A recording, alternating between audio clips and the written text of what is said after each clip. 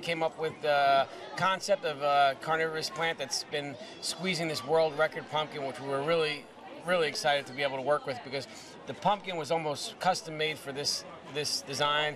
It has a bunch of creases in it and stuff. So right now what we're doing is we're making the carnivorous plant look like it's got its vines wrapped around the pumpkin and squeezing it. This pumpkin is kind of has like a wasp nest in it. So all the wasps are flying around. We're gonna crack some of the rind off in a bit here and get some honeycomb pattern going, and as we hang the wasp, it's all coming together. It's looking like there's a battle ensuing of plants versus insects.